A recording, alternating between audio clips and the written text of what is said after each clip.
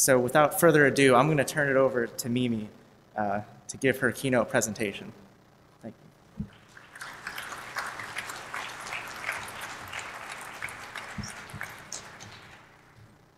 I'm going to go into my creative process and what internally and externally happens. So my external process, this is me in my studio. Three main things: technology, instruments, and live performers. So my technology is Logic Pro, my computer, my virtual instruments, everything that I use digitally to morph my sounds. My instruments, so piano, my human voice, guitar, harp, all the acoustic instruments you would think of. And then my live performers, whoever, if I have a budget, I'm able to hire and bring my scores to life. Now,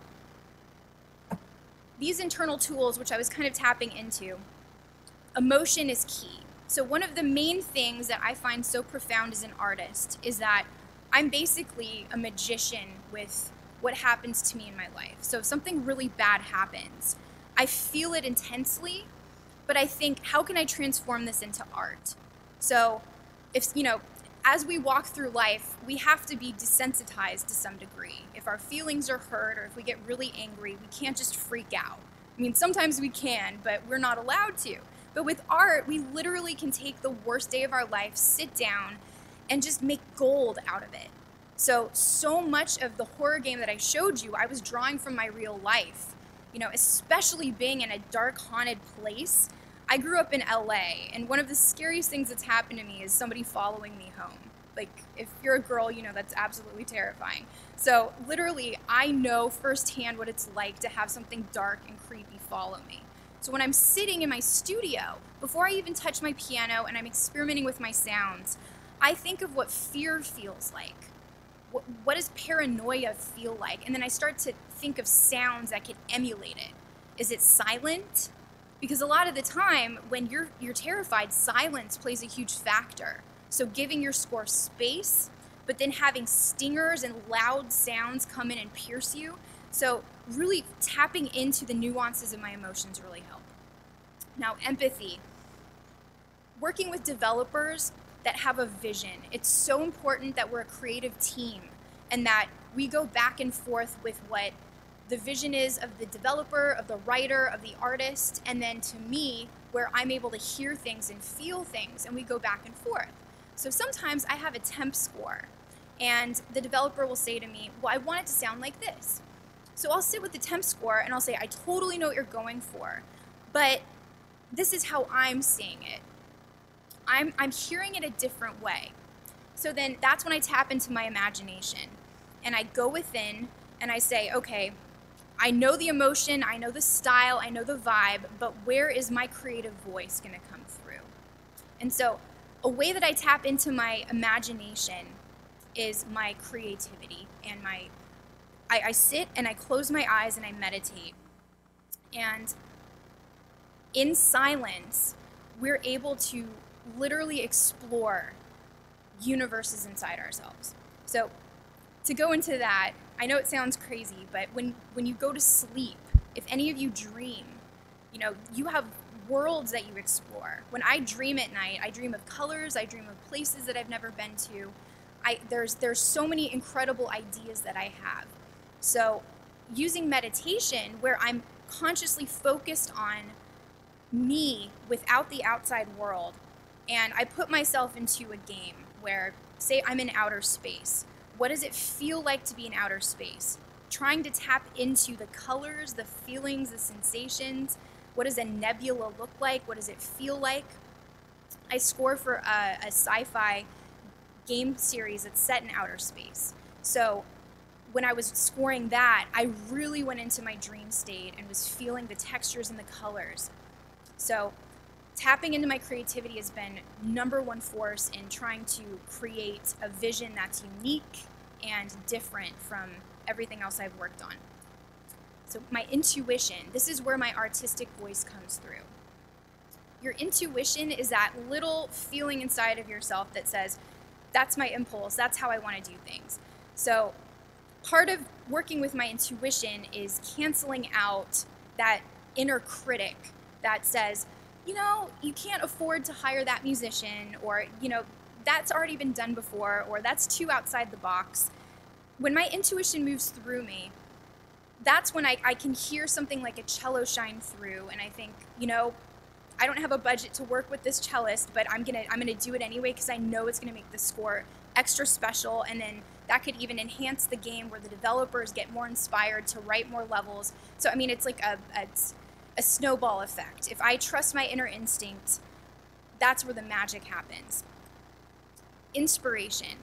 Inspiration is literally what gets us to work 14 to 16 hours a day on deadlines, working multiple projects at the same time. If we're not inspired, it's hard to do anything. So how do you tap into your inspiration? When I'm working with my emotions and I'm able to draw upon my own life, if I'm tapped into my developers and their vision, I already have inspiration there. I'm using my imagination, I'm getting creative, I'm thinking outside the box. I'm using my intuition. What do I deeply feel called to do without limitations? How can I play with this idea? That literally gives me so much to work with before I even sit down at a piano. So, to dive deeper into emotion, I create music like I'm painting. So instead of colors, I use emotions. So to understand the human psyche and working with fear and terror and paranoia, you have to understand the bare basics of the human psyche. So we have the polarity of feelings. We have positive emotions and we have negative emotions. And then we have our primary emotions, which is happiness, sadness, joy, fear, anger. And then you get complex, nuanced emotions. So how do we evolve happiness? Joy, cheerfulness, euphoria, ecstasy. What do these things sound like? You can have a major scale, which is the bare bones fundamentals of music theory, that emulate happiness. But how do you create euphoria? What does that sound like? What about fear? How do you create nervousness? How do you create horror? Feeling that. And then getting complex with it. So say, you know, you have an RPG and you've literally gone through hell to get to the end. You've battled and you're a warrior and you're just tired. So at the end, you're successful. You want to feel success in the end credits, but it's taken so much to get there. So it's weighted with fatigue. It's weighted with sadness and longing for all that you've lost, everybody that's died along the way. So how do you mix success with failure, happiness with pain? So a lot of what goes into me crafting my music is feeling multiple emotions at the same time and getting unique with my approach to shaping how they sound like. So I'm going to play for you an example of positive emotions, and I'm sure you know this. It's one of the most iconic melodies of all time. So you can feel with bare bones 8-bit music, light, happiness, and excitement.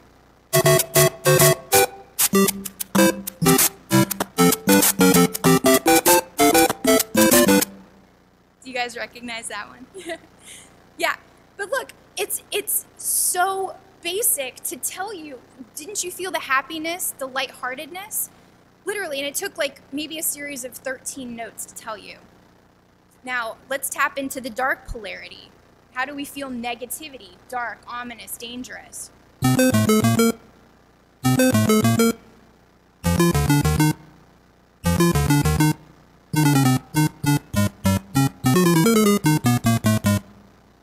Don't you immediately feel the difference? So you could watch what's going on, but if you don't have the music, you can't feel it. So that's what's so fun. So emotional themes help define a game's environment and experience. So that's why music is so powerful. So moving into more complex emotions, how do you work with something that is more real life? Something that is that we've all related to. So in the game The Lighthouse, I had to score for a funeral. And little backstory, this detective that we're playing as, in present day, he's searching for a missing girl that disappeared. But what I love about games that are very story-driven are that we get backstory on the characters. We get to feel and see things differently in a deeper level. So Detective Irvine, who's our lead character, had a daughter who passed away when she was 6 years old. Now the whole prologue of the game is seeing the little girl, seeing how beautiful his life was until this little girl passed away. And when she passed away, Detective Irvine lost his mind. He started drinking heavily, his marriage fell apart, and he just lost his will to live. So part of me crafting this scene was understanding I need to tap into sadness, but you can be sad when you go outside and you want to go to the beach, but it's pouring rain. That's a surface sadness. That's like a disappointment sadness. How do you write for loss? How do you write for grief and loneliness? So I'm going to play you the level and tell you how I crafted it with the developers.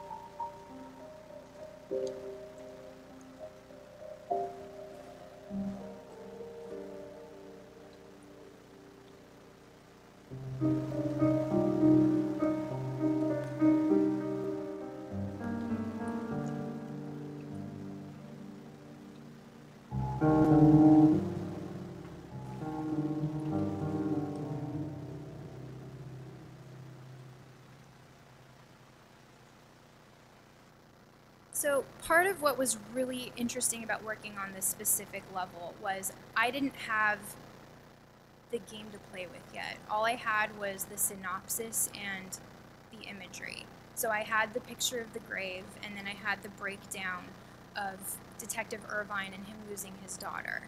So I went to my piano and I crafted something that made me feel like pain. And I chose a delicate piano, because piano can tonally sound different. You can have rock piano where it's bright and loud and expressive, or it can be muted and delicate. And so this was the loss of a child. And so in my own life, I've experienced a lot of loss. And so the piano to me spoke, and the delicacy of it was with my empathy relating to Detective Irvine, in that this was a quiet type of sadness. Now what was interesting was the level wasn't built yet. So I crafted this theme, I gave it to the developers, and then they built the environment art and then placed my cue in the game. We watched it together when it was fully built, and my song was a lot longer than it is there. When you first see the level, you see the shadows and the artwork, and then you hear rain, and there's silence. That was both of our choice. Music sometimes gives you too much, so knowing when to pull back and edit is really powerful, because when you're thinking of loss, there's an absence there. There's a silence, and it's almost like a deafening quiet. So I pitched it to the developers that I wanted to just hear the rain. It was more powerful to just sit in the silence of the totality of what had happened. And then when the player goes and activates the yellow lily and puts it on the grave, then the music is able to define the grief. The melody can then take us and say, this is what it happened, and then ending on one final chord saying, now it's over. So music is its voice within itself. And so when you have sometimes too much music, it takes away from the arch of the scene. So going from silence to foley of the rain and then the music, we felt was much more powerful to emulate the whole experience of loss. So how do we create fear and terror and something otherworldly and haunting? So this is when we get to the lighthouse and we're at the abandoned property. And part of what I was talking about with my imagination and tapping into my senses is I don't want to just feel terror, I want to feel my environment. So in this setting, it's cold, it's dark, it's dense, and it's creepy. So I wanted to create something that felt like that. But also, we're going to be outside, and the main key of this game is the lighthouse. So we have a lighthouse, and what does a lighthouse do? It rotates with light. So it's cyclical. So I wanted to come up with something that felt like it was pulsing and just messing with your head. So I'm going to play you the level and then go into how I created it.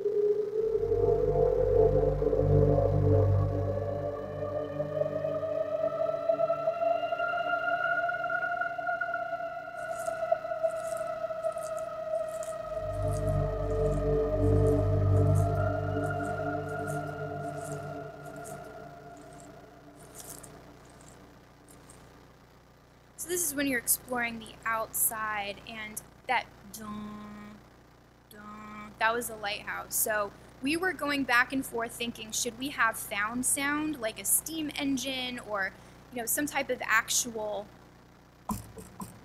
sound that we wanted to record with a mic. I didn't want that. I was thinking I wanted something that sounded like inhuman.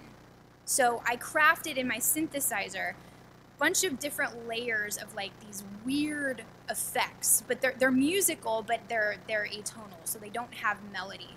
So we crafted that as the lighthouse. And then I was thinking, what could this evil presence sound like? And I trusted my intuition. I just felt like yelling and screaming into my microphone. I didn't know why. It sounded really silly, and my dogs thought I was insane. And I literally recorded myself howling and just layer upon layer, and then putting reverb on it.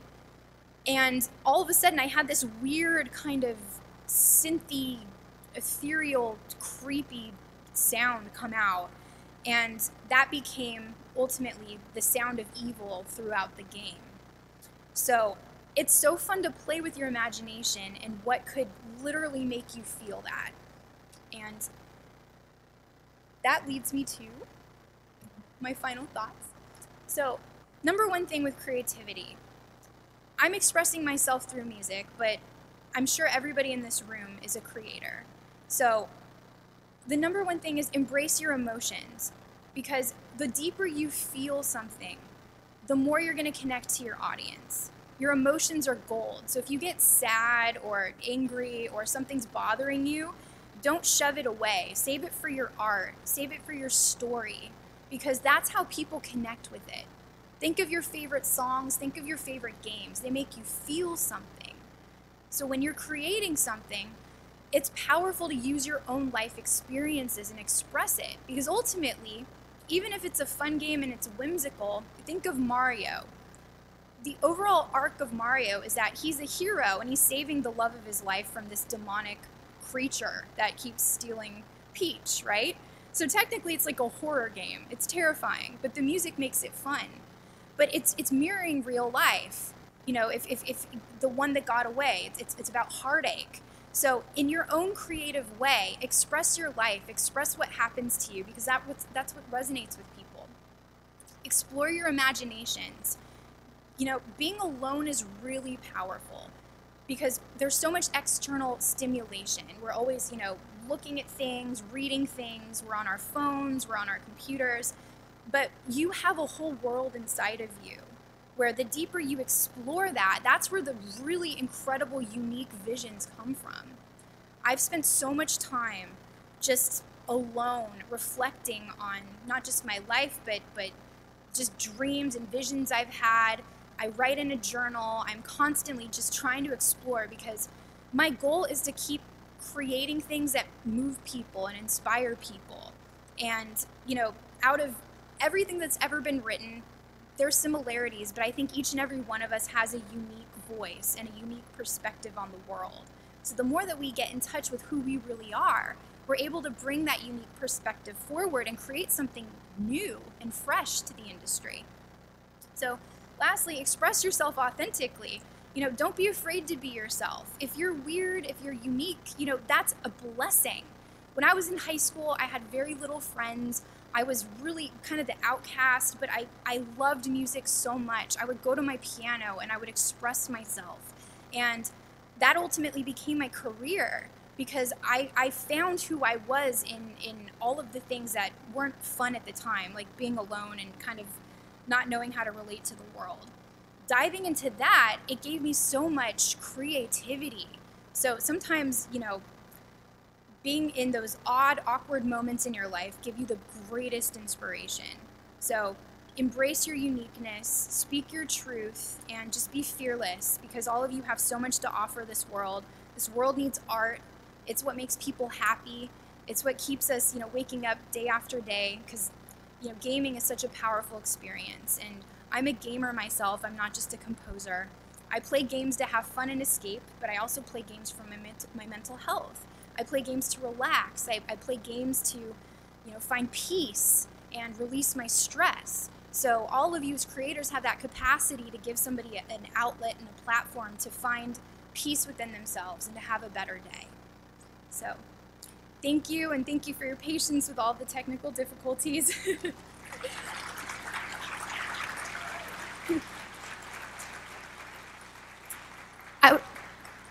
I would love to answer any questions you have. Hi, yes. Hi. Yes, I did. So, Detective Irvine's scene, I used a saxophone. And yay! So I wish you would come to my master class yesterday. I gave a master class for the audio department, and I played that cue.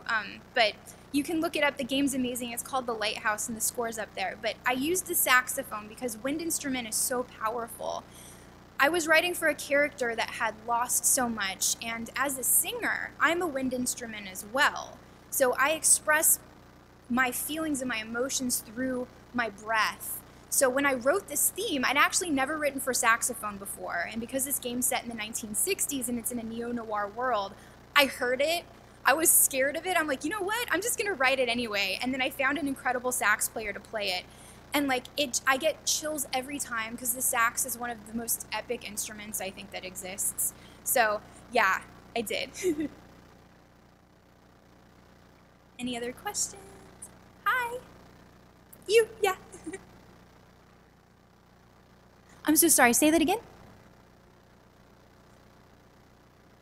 A superior instrument? I do. I love all instruments, but I gravitate towards the cello. I love sax as well, but do you play cello? Oh, then you're a supreme musician. You got it. Yes. What I love about the cello is that it can create such deep emotions, like instantly. I listen to cello music to relax, but I also listen to it, you know, at Christmas, you know, when it's like upbeat and beautiful, and you know, it just is, I think, the deep textures of the strings, those bass vibrations, it's just such a phenomenal instrument. So keep playing, it's magical. Hi.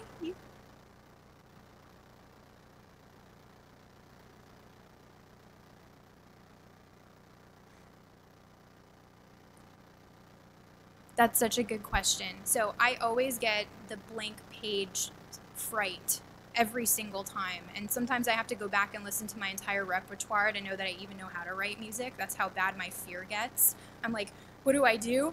So that's why I was tapping into my internal tools. So when I don't know what to do, it's hard to, you know, press my piano and say, I can make something cool out of this. Because ultimately it's just electronics. The unique magic comes from inside of me. So that's why I draw upon my emotions, because in high school, what really fueled me even writing music in the first place was I had to. I had this urgency to express myself. And so when I think, I don't know what to do, I'm stuck, I have a block, that's when I go to like, how am I feeling right now? I don't know how to write for this score, but I know that today I'm nervous. What does nervousness feel like? So then I start feeling my nerves. I'm not afraid of my nerves because I know that they can feel something cool out of me.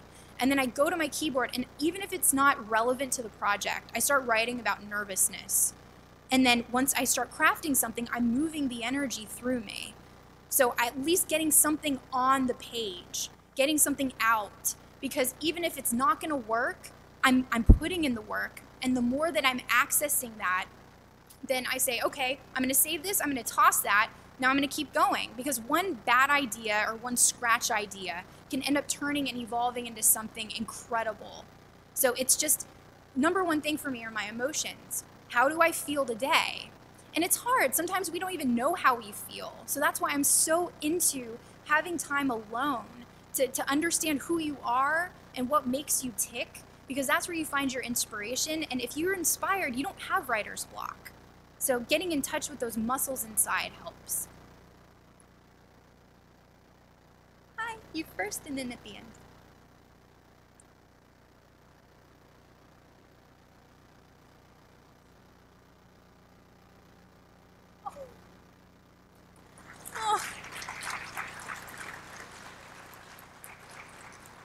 Thank you so much. I really, really appreciate that.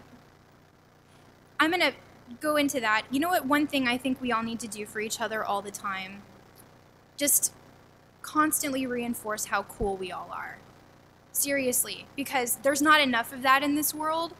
All of us, you all are so awesome. I'm grateful for you to be here. I'm grateful you're in school. I'm grateful you're creative, just as a fellow human being.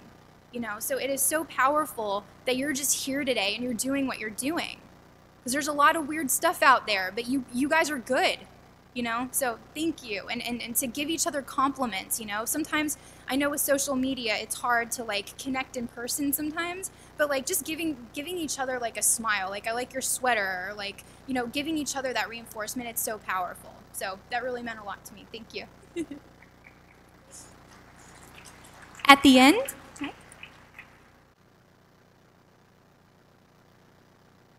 for the specific voice, EQ on the specific voice. Working with voice, we're all different. So interesting with my own voice, I never thought I could sing. I discovered that I could sing in high school, and it was by accident. I just recorded my voice and I wanted to see how I could sound. And it was okay, but I learned like if I cut off the bass of me and I boost the treble, I'm a soprano. So I'm accentuating the higher frequencies of my voice. And then when I put reverb on top of that, I have overtones naturally. So you have to sculpt and experiment with your own instrument. So it's just a lot of getting in Logic or Cubase or whatever you're using and just experiment and play with what makes you sound good and what makes you feel good, you know, because sounding good is relative. You know, it's all about what feels good. So just keep experimenting and see what works. And then also tutorials on YouTube are incredible to just see like, what do your favorite artists do? How do they treat their voice? What do they do? So you can do a mixture between what you like and then what professionals do. Hi.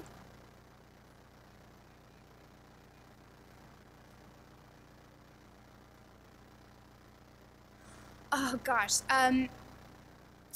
So my favorite game of all time that I still listen to, I don't know if you'll know this game. It's an RPG from the 80s called The Secret of Mana.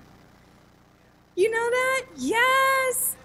Oh, that literally like, and I can't pronounce the composer's name, so I'm not going to embarrass myself, but if you Google The Secret of Mana, it's one of the most beautiful 8-bit scores I've ever heard.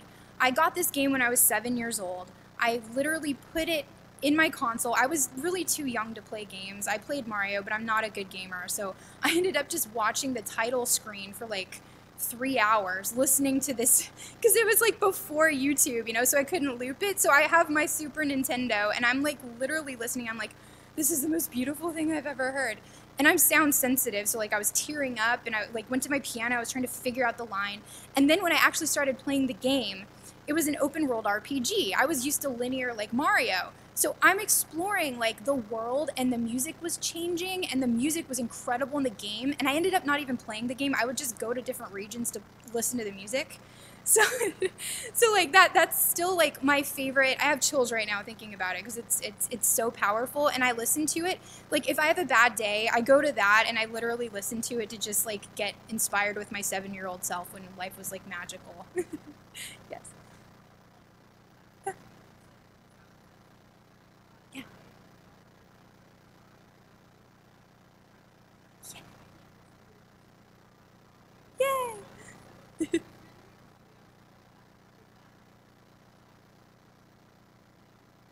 I think it's a gift. So you guys, I think sensitivity is our strength. I think it's a superpower. So much of us, since we're kids, are conditioned to not feel.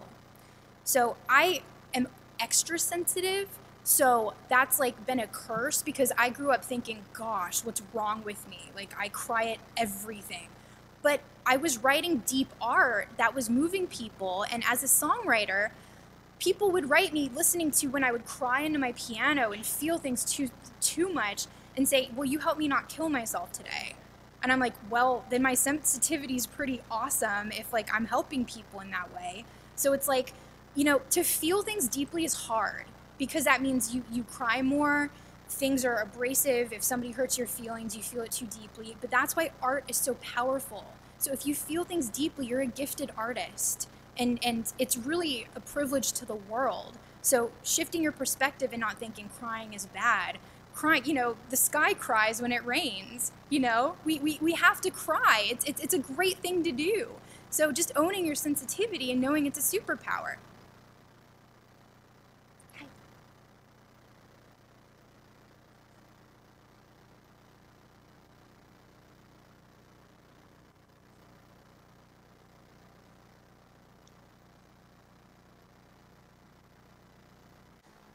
So you personally creating an influence and an impact on other people. Number one thing, be yourself. Be yourself, whoever that is. And it doesn't matter how many people listen to you. It's that you're yourself and you're living your best self. Because if you aim for fame and you aim for clout and you aim for all that, you're not going into your authentic self. You're doing what everybody else has done. And they're doing themselves. So if you think you're your favorite artist, they are them. So you have to be you. Because if you tap into that, you know, that will naturally come. But that's why I'm so stressing emotion. Because the one thing that does reach everybody is emotion. We all feel something. So that's how we connect with each other. If you make a friend, it's because you're feeling that friendship. You have an identity with each other. So if you're authentic and you're saying, you know, I feel happy and excited today, I'm going to write that.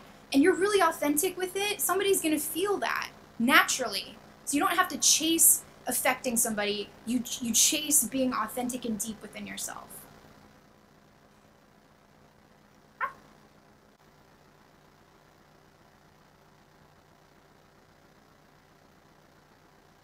It totally makes sense. So what I love about game scoring versus film scoring is that it's multidimensional. So when you're entering into different atmospheres and aspects of the game map or world, you have triggers. So I'm blending, instead of just writing one linear cue, I'm writing this knowing that I have to blend in when this enemy comes or this different region triggers this different, everything has to blend together. So it's weird, but when I'm writing a score that has a tapestry like that, where it's more of an open world exploration, it's kind of like a clothing line. You know, you have your different patterns that all blend together, so my different instruments that all weave through and work together, because things can't clash. You can feel it when they clash. You know, so if something's high energy and I'm in this peaceful kind of exploration zone, but then something high intensity comes, still it blends sonically with that whole change, so that it starts morphing together. So it's so fun to create like that because it's not linear. Like I'm gonna sit and write a song. I'm literally thinking of all the different worlds at the same time and how they're all gonna blend with this one song that I'm writing. I hope that answers your question.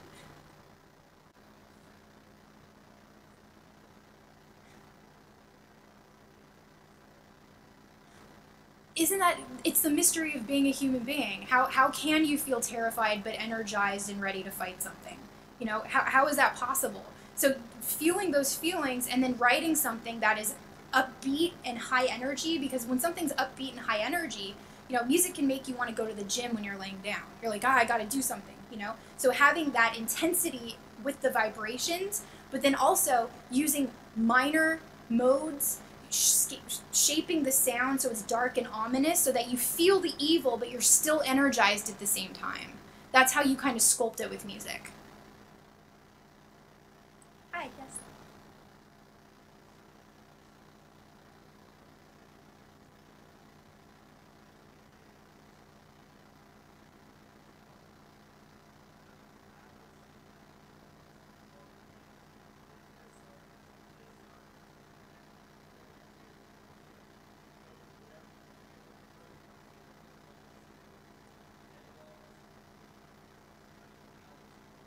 That's a really good question.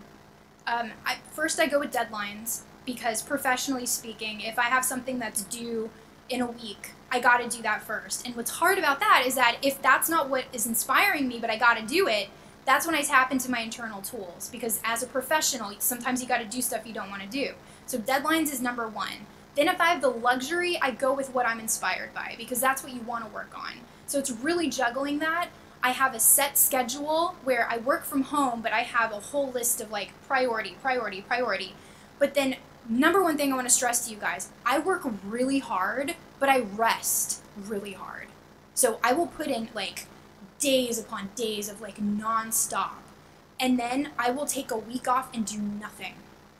Because it is so important. If you're not taking care of your physical body, your mental health, having friends, having relationships, living real life, what's the point of anything? Really? Like, what is success if you're not happy? You know? So taking care of yourself while you're working that hard, that's how you do it. So it's challenging for me because sometimes I take on too much. And so then I realize, like, once I'm done, like, I'm going to have to say no, you know? Because when you're young and you're hungry, you have to take on everything, you know? So you got to do that, but then you got to find the balance too. So it's all just trial and error with it.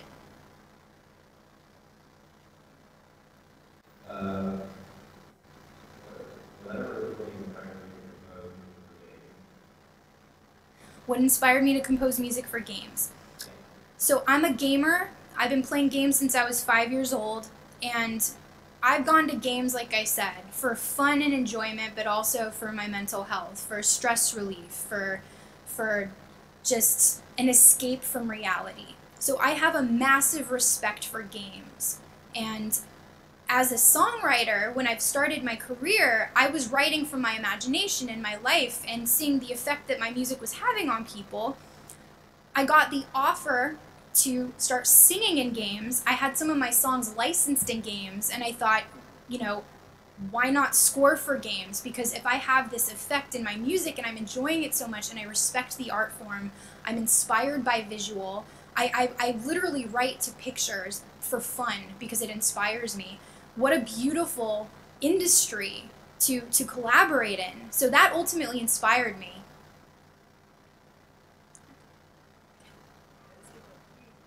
Thank you.